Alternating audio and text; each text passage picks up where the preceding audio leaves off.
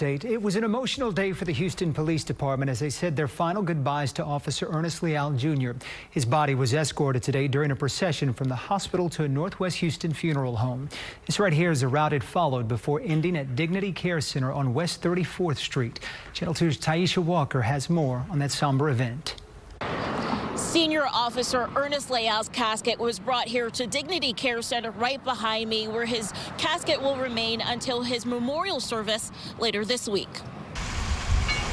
Draped in an American flag, the casket carrying Senior Houston Police Officer Ernest Leal made its way into the hearse outside of HCA Houston Healthcare North Cypress. The 36-year HPD veteran had been in the ICU at the hospital for weeks, battling COVID-19.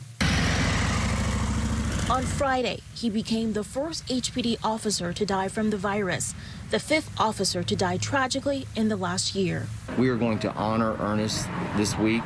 We are going to honor his 36 years of dedication to this community and this city. And like I said, while our hearts are heavy, our spirits will remain strong. Officer Leal and his wife Dee, a retired HPD officer, are well known and respected within the department. Officer Leal worked in the North Patrol Division up until his death. Sergeant Panfilo Galvan says Officer Leal inspired many during his 3 decades of service. Ernie was an inspiration to us all in the squad because despite being the senior member of the squad, he was the hardest worker. HPD tells me that a tentative memorial service will likely take place on Thursday. More details about funeral arrangements and that memorial service expected to be released within the next 2 days. In North Houston, Taisha Walker, KPRC, Channel 2 News.